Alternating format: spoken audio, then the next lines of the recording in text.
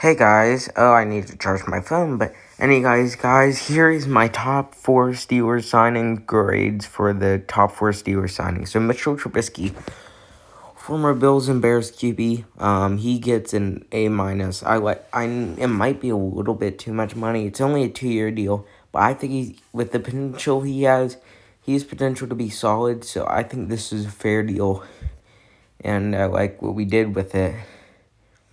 And that's cool. So, yeah, Mitch gets an A-. Miles Jack, former Jags linebacker. I loved this signing. He was really good, and he gets an A. Miles Jack gets an A for sure. I love this deal. It could be an A+, but that's for like the best of the best. So, yeah, he gets an A. James Daniels, former Bears guard. He got a really big deal, but it was a really fair deal, so I'm giving him an A-. I think an A- is fair for him. I like James Daniels he was like the Bears' best ball lineman, I guess. I don't know. Levi Wallace, former Bills CB. He was decent.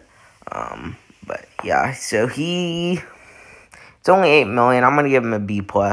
Wallace gets a B+, and that is basically all the signings rated.